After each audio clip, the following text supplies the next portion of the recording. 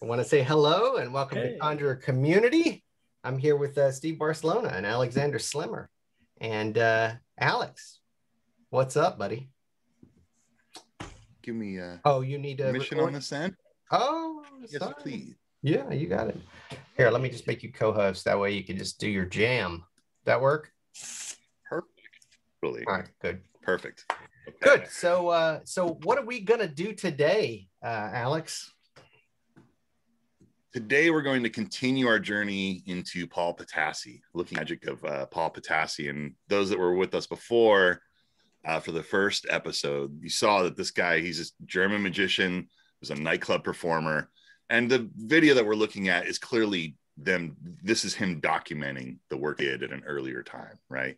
An interesting note about Paul Potassy and sort of, pointing to why he's such a great magician, because all this magic that we want him is just bulletproof. But he was he was in the German army and fighting, got captured by the Russians, had a gun to his head, and from a Russian soldier, he reached into his pocket, he pulled out a deck of cards, and he started entertaining this guy, and he didn't shoot him, and he became a prisoner of war.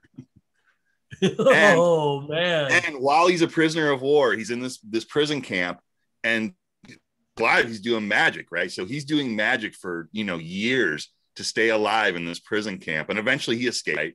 He goes back to Germany, and he becomes the world famous nightclub performer. Like, literally all the magicians in the world know who Paul Potassy is of that generation, and he's just one of the best that there was. But I think that little razor edge that he was dancing on as a magician probably gave him some chops that none of us are ever going to have. Is my guess. Motivation. Motivation. I wasn't at the Paul Potassy show last. Wasn't either. Yeah, and I watched it on our channel, and it's great. This dude is fantastic. He's really like one of the best ever, man. One of the best ever, especially at this nightclub act thing where it's just him standing on a platform in front of people having dinner and drinks. It's really outstanding. So the stuff that we're watching today it's more of it, right? We're going to see that every single one of these pieces is just a solid, completely worked out routine. And it's super fun. And again, I know I say this word often, but inspirational. This is just, it's a bar that you can shoot for as a magician if you're trying to build strong magic. This is a great example. Okay. We're going to do, what's the name of is the name of the first one start with the P? Yes, it does. All right, here we go. And beautiful. Here it is. Can you see it? Yes, sir. Ladies and gentlemen, we come now to a special experiment. And for this special experiment, I have here a pencil, especially very soft pencil, a pencil which easily can be erased, and an instrument. This is a money-holding instrument. I would like to ask somebody from the audience, and I hope we can find, to lend me money. But a dollar bill, not one, not two, not five, but let's say minimum 20, 50, or $100. Anybody has money here? Ah, you see? There is already a gentleman. $20. Open it up, please. Before I got those $20, will you do me a favor? You see, all of them have somebody on the face, yes? Yes. In the $20, we have Jackson. That's right. Yes? Yes. Will you put the rest of your money away? Thank you. And now let me know your name. Troy. Troy. Troy. Yes. With T. And the second name? Milligan. Milligan. So your initials would be TM. Correct. Is that correct? Yes. I'll give you here this pencil.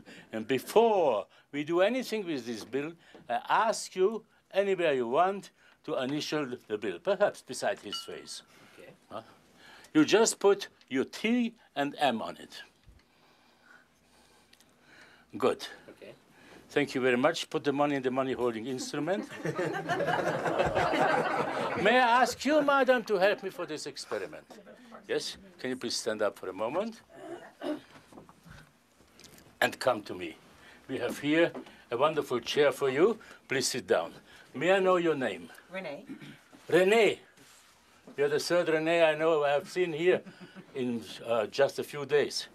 Rene, we have here a dollar bill, $20, and we have here TM, the initials of the gentleman. Would you be so kind to hold this, please, in your right hand, yes? And read to us aloud the number and the letters, there's letters, a number of this bill. You can find it here. Please start. A. A like in Albert. America. America, okay. L. L. Yes. 449. 449. 50. 50. Wait. Old man is not a fast train. 8. 8. 9. 9. 3. 3. K. K. Very good. Now, we need a controller. Will you be so kind, sir, and check if this is correct what they say? 508. Correct. Sir, very good. Thank you very much. Then I will give to the lady in blonde here this paper. Okay, so I know at this point I'm starting to feel like, boy, this better be good, right? I don't know what's going to happen yet. A lot of process. Yeah. Up till It this better be Lot of good. process. All right, I bet it is. But let's see. Yes. Paper, you will be so kind and keep it. And you, madam, how do you write your name? Renee, with 2 E's or with 1 E at the end? 2 E's. 2 E's. No accent. Sure. No accent. No, I'm Italian. I'm not French. Ah, you're Italian. Dunque posso parlare italiano con voi? No. American. Would you be so kind, please, and hold this in your right hand? American Italian. And American now Italian. I will Just ask eat the you food. with your empty left hand. Yes, with your empty left. You're one of those, aren't you, Steve? Oh, well, yes, kind of. Of course. Bet you some phrases up your sleeve. Come on. Hand Least to a make couple. the following movement. Watch it, please. A 1, a 2, a 3. A 1.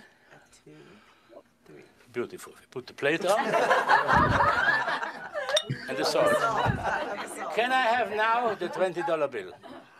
Do you give it to me with pleasure? Sure. Sure. Sure. It's not yours. Right. So we go to 41s in the 1/3. Second time in the 2/3. About not 100%, but we are working only 99%.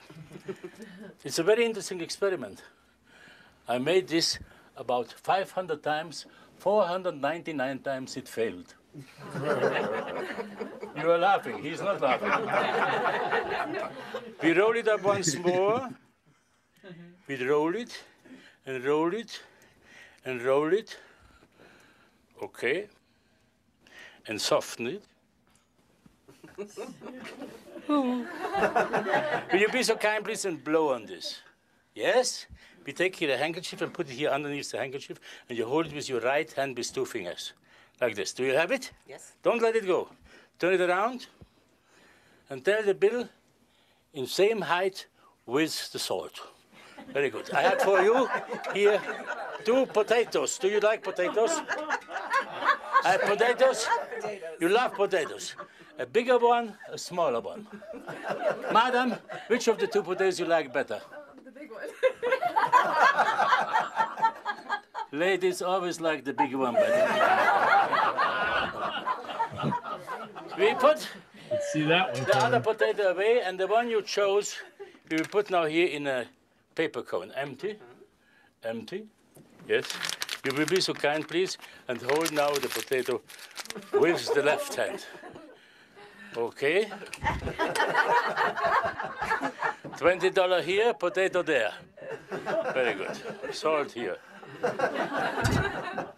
We take now the $20 and put them underneath the handkerchief, and you hold it like this the long way, like in Tipperary. You have it? Yes. Yes? A little more salt. I will count until 3. I give you here a small knife as well on this plate. I will count until 3, and when I say 3, you drop the $20. Huh? Not at 1, not at 2, Rene, at 3. And you, sir, watch where it falls. 1 is still there. Still here. Loud voice, please. It's still here. 2 is still there. It's still here. 3, drop. No way. It's not there. It's not here.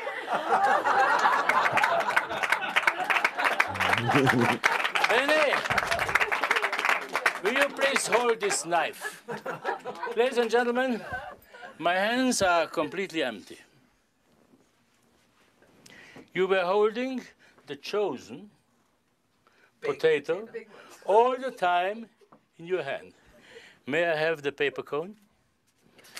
You take the potato out of the paper cone. Is it empty? Yes. A normal potato, bought here on the grocery shop together with Mr. Falanga. We take the potato, we cut it open.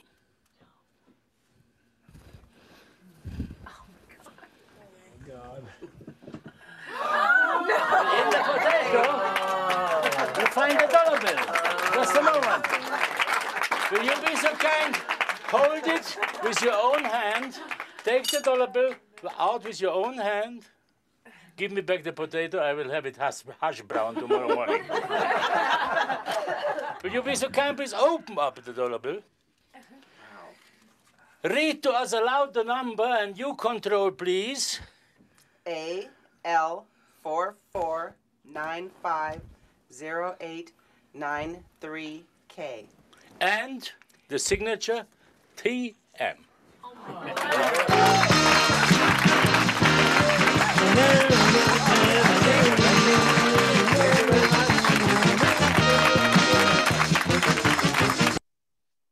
There's no business like Do that again. That's awesome. It's the best music ever. Okay. Wow. Cooler. Pretty fuller. It's There's a lot of process there, but I think you get so clean when it comes down to the effect at the end. All of that build-up, all of that stuff you had to do to get there, it sort of makes sense because it's like once it's like you're going downhill. The dominoes are falling. It's like, and then this, and then this, and then this, and then there, right? So you need all that process at the beginning to get there so that you can go into that free fall at the end so that they just, Neil's got a great point there. It's magic. Neil's got a great point there. No juicy lemon. No. Sticky. I used to think that was a detriment to the trick, but now I think that's a plus to the trick. Why? Right? Because what happens is at the end, it's so sopped in lemon juice, they generally don't want it. Right? So and I will, if I give them a bill to do it with, I leave it out for everyone to touch, and I'll switch it and give it, if I do it with a bill, because generally people don't have more. That's the problem with that trick nowadays. Yeah. No one carries money. But when it's covered in lemon juice and you have that thing sitting out until the end and people are everyone goes up and touches it and people pick it up and wow, it was really in there. It like sells the trick a little bit more. You know what I mean? So I used to think that because, doing the trick, what a mess. You got to clean this stuff up. But the more I did the trick, the more I thought that was just, it's a positive. You think it strengthens it. I'm curious too, like all you guys in chat land right now, I'm curious. Do you think the trick would have been better if he would have said, like at the moment when she was holding this here and she had the lemon over here, do you think if Paul would have said, all right, what's going to happen is you're going to let go and that bill is going to evaporate and it's going to fly across and it's going to go into the lemon? Do you think this trick would have been stronger if he would have explained the context of what was about to happen? A couple of people have said no. Feels like feels like you're telling the story before the story happens. You're eliminating that surprise because that's a pretty mysterious moment. What's happening? I'm holding this bill, and someone may make the connection, right? We just wrote down all the serial numbers. We wrote on the bill, but magical thinking is going to get you there, right? Normal laymen don't think like that. So I think it's going to be a surprise to them. And I think it would almost like take a little bit of air out of the balloon. You know what I think is always nice? Exactly. I think it's always nice if you don't have to say it, but if they connect the dots just a few moments before you get there. Right? Yeah. So I think that's what happens here. You know what I mean? It's like, that's really the most satisfying. No way. Yeah, exactly. Yes, that's it. When you do this no trick, way. I'm holding everything. No, it's not going to be there. No way. Right? That's the perfect moment for these type of tricks, I think. That's a good point. That is a good point. They got to get there just a few seconds before. Yeah. Wow. Totally. I mean, that's Bill and Lemon is a standard, but I have never actually seen anyone do it with the potato. I've heard about it like that. I've heard it, but pretty fantastic. Yeah, makes you want to go to the produce department, right? And be like, it's definitely got a lot going for it. There's no doubt about it. I'm generally I'm usually a suited kind of guy, but this this is compelling. I might put this thing together and try this for the next time I'm doing any of the bills to impossible locations, because we just saw it. It's so strong. So did you guys notice too that once he sliced the top off that and pulled that top off and he chunked it? I mean, she was holding that potato, so she literally, there was nothing to. She took the thing out of it. She took the bill out. Yeah. Yeah. Right. That's usually one of the moments where, in some methods, if there's a weak moment, it's when you're pulling the money out of the bill sometimes, or the money out of the lemon at that moment, sometimes that's the weak moment. And in this one, you take it, show them, tell them the number. You see the signature? Dun, dun, dun, dun. Yeah. Right.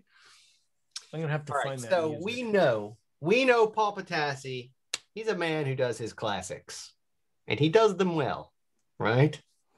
He does them well. So let's watch another one. Let's watch another classic. Let's watch Potassy do another classic. What do you want to say about it, Alex? Anything? This is very classical presentation for a trick that we all know and love. This is like one of the most classical presentations that you see for it. But because of the way that it is, it's like you get a couple extra beats, a couple extra moments of mystery. And it's wonderful. It's wonderful.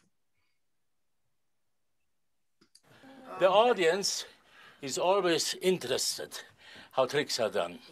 And there's the magician's code that magicians do not explain tricks. Now for today, I have got a special permission that I will show you a small trick and explain to you how it is done. So you go to learn something. For this little trick, I have here a page out of a newspaper. It's a Swiss newspaper. Only watches and stock market news, no politics. I take the paper and tear it up once in direction north-south. I put one half on the other. I tear it up direction east-west and direction west-east. We take another time the newspaper, we tear it up. We put all the pieces together, 1, 2, 3, 4, 5, 6, 7, 8, 9 times. And now comes the most important. What is it? Salt. We blow twice. And 1, 2, 3, 4, 5, 6, newspaper together again. That's the trick. That's the trick. And now comes the explanation. Madam, if you are a little bit clever, you can do it tonight at home. Okay. If you have no other program. She has. So, ladies and gentlemen, for this little experiment, we do not need one newspaper, we need 2 of them. 2 newspapers, and they have to be exactly from the same edition. One newspaper we put down on the table, and the other one we have to fold up. In French, you say il faut le plier. In Italian, piegare. In Espanol, doblar. And in German, fold up. Muss man zusammenfalten. You fold up once in the middle. The second time, you fold up here in English, not in American English, in English, in the upper third. Once more in the lower third.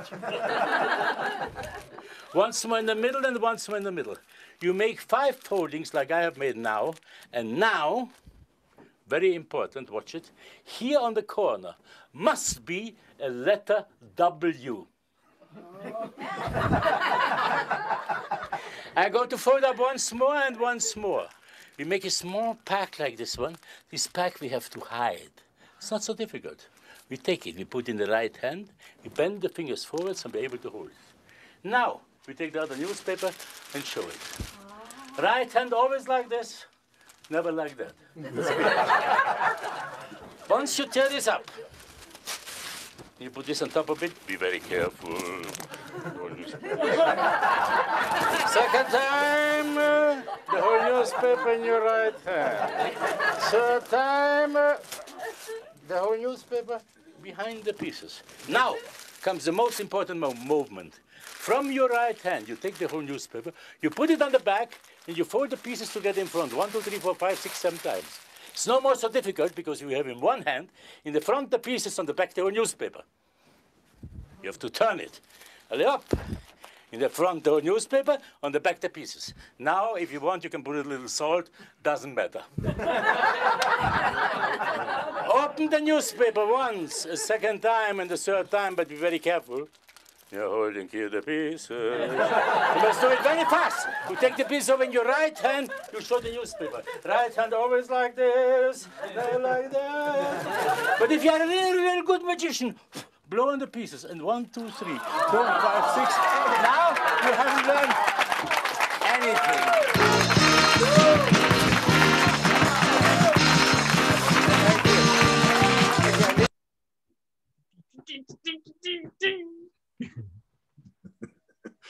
Sucks when that's the only one you don't have to pay royalties on, huh? Yeah. That's good, man. That was like, that's that same plot of that napkin, right? With the newspaper. There's the torn Bob White napkin. has it. It's just a very classic. Yeah. Right. That's just like the old school presentation of that torn and restored type effect where it's like a one more at the end. You get them one more time, right? Yeah. You lead him down the garden path and turn the hose on him. So what's the deal with the salt? Right? So that's a big Fred Capps thing. I always remember Fred Capps. The magic wand, right? Because he uses it to cover things. He's using it as a gag. He's using it for everything. It's a magic wand. Yeah. It's just that it's his own magic wand. He gets a giggle every time, right? Well, when Capps would do it, Capps used to do it with the cane, right? He'd reach in his pocket, he'd pull it out, with the vanishing cane. He would always do that. I think he did it some other times too. It's like, it's just interesting. It's like, they don't even try to justify it. I don't think, do they? No, because it's like almost like a joke. In the last show, remember we saw in the lecture last night, Tony did the silks jump from glass to glass, the knots jump place to place. Flying knots. In the first episode, we did on right. Paul does one with 6 bandanas in the first episode. It's worth watching. And he sort of introduces the salt shaker and is using it for magic to happen. But I mean, even in the potato trick, you could see if you know the method of what's going on there, that salt shaker is covering a lot of the dirty work. You know what I mean? It's got dual purpose. It's getting a laugh, but it's also to make the deception happen. It's a magic wand. It's perfect. It's a magic wand, exactly. Yeah. Yeah. That's pretty. And as far as those sucker tricks go, like that was a pretty good one. Totally. Curious, put a 1 in chat if you've played around with one of those sucker torn and restored tricks before in your life. Let us know if you've played around with them. All right, good. Now put a 2 in chat if you actually don't like that type of presentation or effect. Because I've heard from some magicians that they're not fans of that sucker torn and restored because there's that sort of fake teach in there. Does that bother anybody at all? It used when I was first getting into magic, I really disliked that kind of thing. But now I see it as a device because he has that moment where it's a moment of him sort of breaking the character, right? And he's like one of them. And I think that's a powerful thing to do in a show because the likability factor goes way up. You're in a place like, all right, now look, I don't usually do this kind of stuff, but you guys have been so cool. I'm going to let you in on this. Let me show you this. And throughout that whole presentation, you can see that he's trying to take the sting, like it's a laugh. Everything is about the laugh. He's taking the sting out of the whole sucker aspect of the thing so that by the time that comes back around, you're left with magic rather than this ick, right? Because you could really easily go the wrong way on that and have them feel sort of icky and you feel icky about it, and it's not we all are in this together kind of thing. You can easily break that contract, I think, without, too much effort, so to speak. So I think it's really a cool device. To me, it's like it's like the moment that the magician like whacks himself in the knee by accident. You go, ooh, right, I'm just like you guys. It's just a moment of resetting the playing field. We're all in this together. And I think that those are powerful devices, especially if you're doing like a full evening show, more than like 20 minutes of magic. A device like that's really going to just drive the likability up. Like I said before, it just, I think it brings everything together in a nice way. Steve, did you ever have any tone and restored effects in your act? I did a newspaper for a while. Yeah. And it's great. It's definitely a good thing. Me, you have to continually prepare it. Right. Right. And I'm like super lazy, and sometimes I don't want to do that. So that's how that lost its way. I think I've got to go buy newspapers again. So someone just commented, part of the ritual. Read Rod's comment. He says that presentation just made me rethink how I feel about a sucker effect. Yeah, I think that's a good example. Paul Potassy is a great example of a really great way to handle it, I think. If I could just say, we're calling that a sucker trick, okay? But it's really not, and nobody feels bad right there, right? But I would argue that that's because of Paul's skill, right? Because but it's also not on one particular. It's not on one particular person. I'm sorry, there's a delay, Alex. Yeah. Usually, if an effect like that, if someone that's less skilled at presentation and just social abilities are just sort of lower, if they pick up that trick, I think it's going to come across as smarmy and probably turn people off at the end, But this guy's done it so many times. He understands what makes this trick tick. That I think it's a testament to him, that he's able to take, really, it's what I said before. He takes the sting out of the sucker effect, because the sucker effect really easily can make people hate magic and hate the performer without much effort, And I think this is like the rest of these things. The guy's done it 1,000 times. He knows where those weak moments are. Cause I'm sure when he had the moment in there where he was making someone feel bad or something, the sucker effect was doing the sucker thing. I'm sure he felt that like a sting in his heart, and he just probably ironed those things out and made it so that it was about connection and getting to that end, getting that full mystery. And, that other thing restores, and it's a sucker effect away from the sucker effect and makes another mystery and makes it another beautiful piece of magic. And that, again, I think that's just a testament to this guy, like working this material over and over and over and finding all the kinks and ironing them out, again, super inspirational. I love it, because I'm totally, who was it? It was Rob. Yeah, I'm totally with you. Like this makes you think sucker effects are a good thing. When you see a guy like Paul do this, it makes you reconsider all of it. Totally right. Is the red and white silk trick a sucker trick for y'all? No, I always simply classify a sucker trick as one where the magician explains so-called method to audience, and then method ends up not being the actual method. That's all. But I think Robert's, if it's the one I'm thinking of, the red and white, like the silk trick that I did where you put in the red silk or you put in the white silk, it comes out red and it's coming out both of those.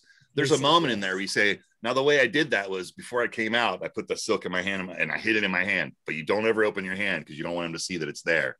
And then the thing changes color and, it does have a sucker element to it. But again, I think it's, it's the same sort of thing. You have to play it real low key. Otherwise, you're going to feel that sting. You're going to feel like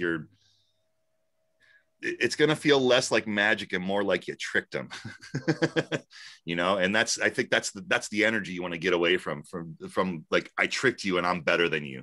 Right. Cause that's like at the very primal level. I think that a sucker effect reduces itself to that. I fooled you and I'm better than you, or haha. What's the thing from Johnny Carson that Seinfeld said?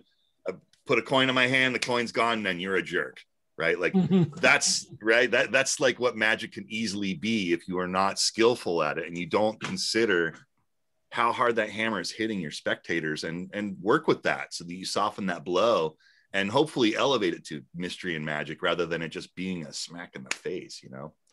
But it's a delicate thing. I mean, it's the reason you study all these different magicians, is so you can see how these different folks attack this very problem so that they can just communicate, right? And be there with those spectators and have them be with them, so that at the end, everyone's happy that they're at this party together rather than this adversarial, you know, you against me kind of thing, you know. And it takes a lot of years working at magic and practicing different effects to like sort of understand those things, but it comes together. And again, watching all these great magicians like we do in this Afternoon Astonishments, to me, this is the way you learn those skills, right? You just learn by example and, you know, sometimes imitation, and you just go out and get the stuff up on its feet and try to make it play. Mm-hmm. Yep. All right, we've got one more Potassy stand up, and this is the longest one I think I've seen yet. Right. And this one he set up at the very beginning of the show. If you remember, when he first starts the show in the very first episode, he has the thing with the bandanas, with the knots and so forth, and the jumping knots. Before he does that, he brings out an envelope, and that envelope is hanging from a string on a clip in the corner of the room as a prediction of things to come, right?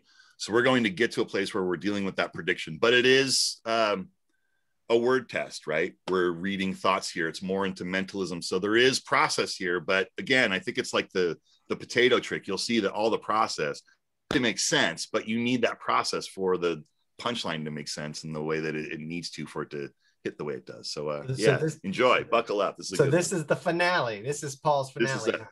Yeah. Great. Okay, here we go. Let's check out the finale. Madam, would you be so kind and help me? Okay. Come closer. A question. Can you read without eyeglasses? Yes. Yes. Can you stand up? Wow. Come closer, please. And sit down here. Yes? We will put it, excuse me, I want to move a little bit more to the center of the stage. Like this. All right. Very good. May I know your first name? Kenna. How do you write it? Kenna. Easy. Yes. It's not even so complicated. No. Kenna, this will be an experiment which has to do with books. Okay. With words. That's why I ask you if you can read. Not only if you can read, but you can read without eyeglasses. I have here 5 books. Okay. One's James Patterson, First to Die. Okay. Here, Sidney Sheldon, The Stars Shine Down, The Testament from John Grisham, Nora Roberts' Irish Hearts, and John Sowell, The Right Hand of the Evil. Which of the 5 books would you choose for this experiment? You choose any of the 5 books. Okay. This one, The Testament. We take the other 4 books away, Lita. I will need now a controller. Just a moment, where can I find the controller? Gentlemen, not so many gentlemen here. You were the one who signed the bill. You were the one, already everybody involved. You were not involved yet. Would you be so kind, please? Come on stage and be the controller. Yes? Yes. Very good. Stand behind the lady. Put your arms on the chair like this.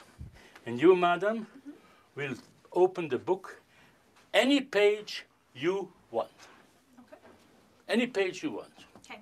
Now, look at the number of the page on the left, on the right side. Do you like the number of that page? Yes. You do? Definitely. You don't want to change? No. No. Kenna? Very good. You are our controller. Now, you are so kind. You hold, please, the book with your right hand.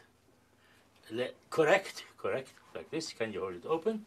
You are so kind and bend forwards. Right?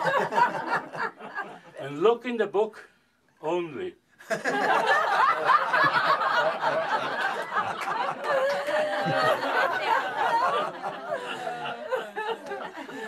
I want you, sir, to tell me Should we use the left page of the book or should we use the right page of the book? The left page. The left page. He wants the left page. Should we use the upper half or the lower half? Lower half. Huh? Lower. Lower half. Gentlemen prefer lower halves. So, now, will you be so kind with your left hand, make a fist. Point your finger forwards. Yes. Open the book a little bit more. Put your finger on top of the lower half of the left page. And you will say now. Now. Not now.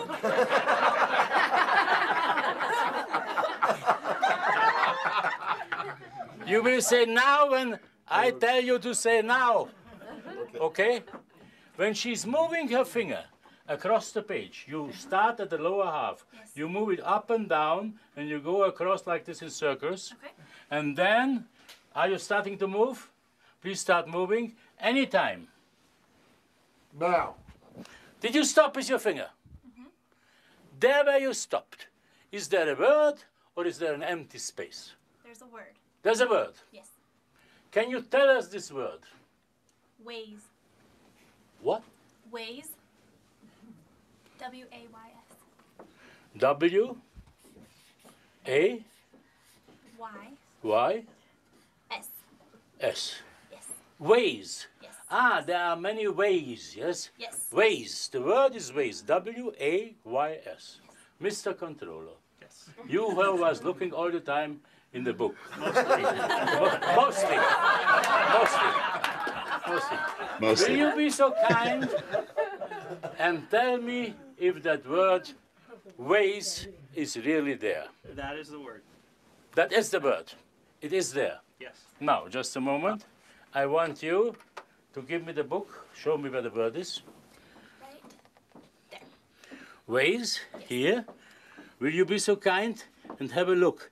Is the word ways really here? Yes, it is. It is. Okay. So, hold this. Okay. We put it in here. Okay. And now I have something special to show to you. I want to show it first to you. I have here an envelope in which I have cities, big cities of the world. You can see London, Paris, Bangkok, Mexico, Nairobi, Hong Kong, Moscow, New York, all type of cities of the world. And I will ask now somebody in the audience who has a handbag. Oh, now we are in problems. No handbag. You have a handbag, where? Ah, very good. Will you be so kind, open up your handbag? Can I ask you to reach in here and take out any page, any paper you want? Any paper, one only. One only. You took one? One. Yes, put it in your handbag. Okay, so out of 50 cities, about 45, 50, you took one and you closed it. Don't let anybody touch. And now, a question. Are you still watching the envelope? Yes, I am. Can I ask you to come down here? Well, Okay, Oh my Sure goodness. he can. very good, he can. And will you take that envelope out from there, from that clip? You watched it all the time? yes, I did. Okay. Now, will you please stand up? We have 1, 2, we need one more lady on stage. You, madam, you have the, will you please come also forward? Yes, thank you very much. And stand beside me. You have the book? Yes. We put it down. Okay. Can I ask you to come here on my right side, sir? The lady beside on the left side, you make a mixed line. All right. Now, I ask you, is this envelope completely sold? Yes, it is. Sold, sealed. Yes, it is. Sold. Sealed. It is sealed, Yes, yes? it is. It is an envelope which you watched all the time, Yeah. and it is sealed. We go to tear this envelope open. We go to slit it open. And you are so kind and take out what is in the envelope. A second It's a envelope. second envelope. Fantastic. In one envelope, a second envelope, nothing here. Nothing in there. Okay. May I ask you now to tell us, this is a different envelope than that one. This is a white one. This is an airmail envelope, Yes. correct? Now, this airmail envelope is on the back. It has 2 seals of Yes, United it does. States Airmail. And what is written in the front? It says, this envelope contains 2 predictions. This envelope contains 2 predictions. Now, it might be that I have done something special, and I will tell you what it was. This afternoon, I wrote on a white piece of paper something, and on a blue piece of paper something. And what I wrote there, I folded up several times and put in there. Before I touch this envelope, I want you to hold it against the light and see if you can see there some shades in. Yes, you can. You can. Yes. Can you feel? Yes. Yes? You can feel it as well. You can feel it as well. Let her feel as well. Can you feel? Yes. Yes. Yes.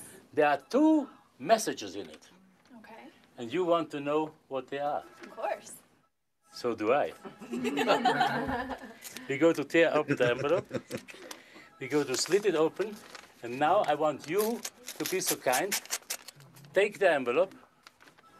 Take out the 2 papers which are in there. A white one and a blue one. Correct? Are there 2? Yes, that was Nothing more? Nothing more. The blue one you give to the lady who chose the bird.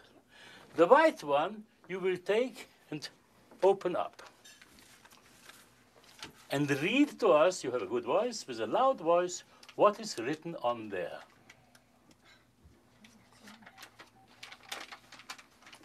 I predict that on June 24th, 2006, the chosen city will be Toronto. Could you be so kind and open up your bag and let us see what the card says? Toronto!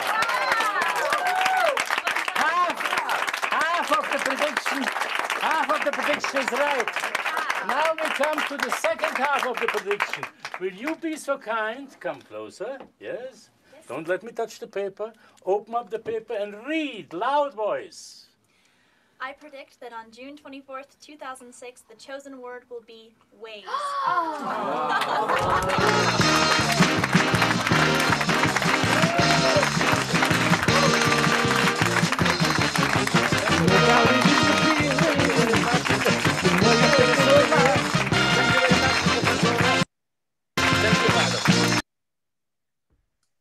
Gosh. Somebody slapped me. That was good. Bam. That was good.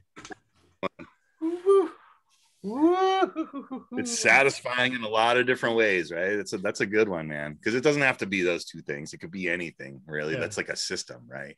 Did I love it. Did that get you guys' juices flowing? Did that get your mind thinking is like it did mine out there in chat world? Huh? Did you guys get to thinking about variations and ideas? I don't know, Brian. Brian asked, why did he bring up the last person, the last lady? Why? Do you know? The only thing I can think of was that he could have a full shot on camera with 4 people filling the shot because he was trying to make sure the prediction was in the shot. But there's no reason for that lady to be there.